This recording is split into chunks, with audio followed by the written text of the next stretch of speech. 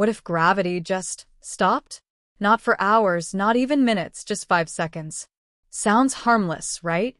But the moment gravity disappears, chaos begins. People suddenly float upward, yanked off the ground. Cars roll into the air, detached from the roads. Planes? They spiral off their flight paths. Trains get derailed. Water from oceans, rivers, and lakes begins to lift, creating massive airborne tides. Inside homes, furniture drifts. Outside, trees uproot. Animals rise into the air, and anyone not holding onto something?